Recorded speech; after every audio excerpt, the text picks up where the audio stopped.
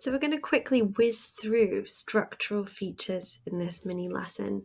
So most people know what language features are or poetic devices. They're things that writers use that are language techniques to help enhance whatever they're writing. And as well as there being lots of language techniques, there's also structural techniques that you can use.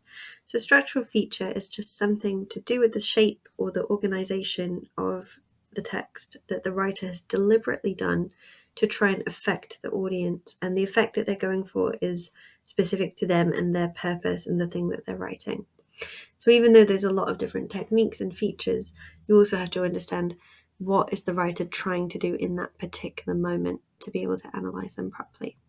So these structural features are really important for language analysis in English language exams. They might be helpful for things like poetry or novel analysis. They're also useful for your own creative writing. There's a million different reasons why you should learn them.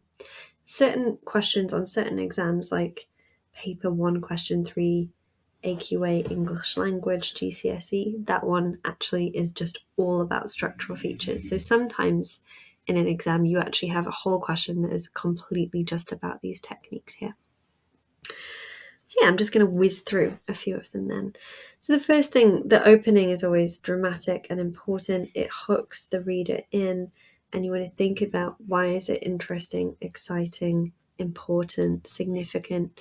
Does it outline themes? Does it throw us into action in some way? There's always a reason why the writer opens with the particular words that they do. So you want to think about that. Equally, the ending is equally important. So why do they end in the way that they do? What are the final moods or feelings that we're left with? What kinds of opinions and attitudes do we now hold about the story or the text that they created? Focal points are super important. So a focal point is when someone zooms in on something. You can think about it like a camera. So if you're reading a story and you're reading a paragraph in that story, you're going to think about, is the camera of the scene zoomed in to a tiny little detail, or is it really zoomed out? Is it wide focus or narrow focus? Are they looking at a whole beach, or are they looking at a single pebble or a crab on the beach?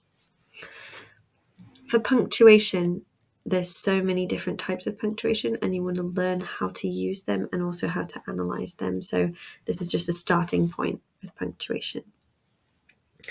Time shift is important too. Tense can also be important. If you're really precise, you might learn the words of tenses, like how can you identify a conditional tense or imperfect tense, and what are those tenses used for.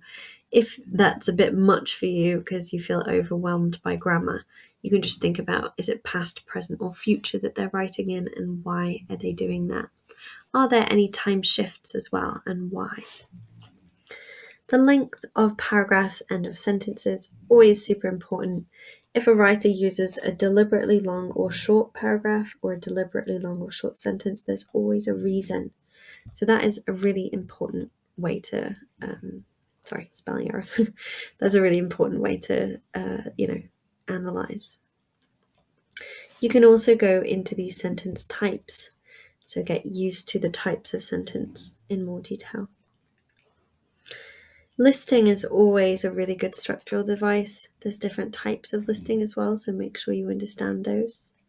Tripartite structure is a specific kind of listing where you list 3 things together, and that always makes it very memorable. So if you find a list of 3, that's been done for a specific reason. So you want to think, why has the writer drawn attention to these 3 things?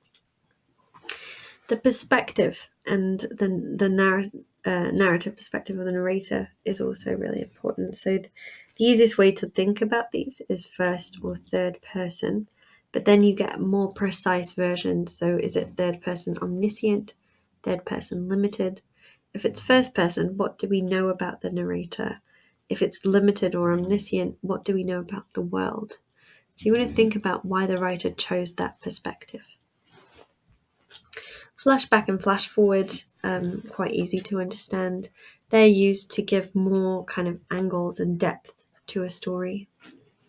Tension and pace is also very important. So any good story really should build tension at some point. So it's almost like anything that you're analysing will have tension somewhere in it. So it's always a good one to fall back on. Mood and tone can take you a very long time to get used to.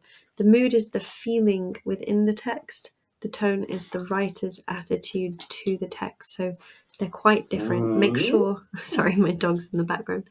Make sure that you know what you're doing with both mood and tone.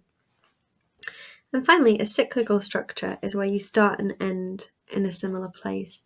Only very specific texts have this one, so it's not always applied to everything. But if you do have a text that does that, it's a very important technique to pick up on, and there's always a really clear reason. So that one's a good one for some specific text to look at.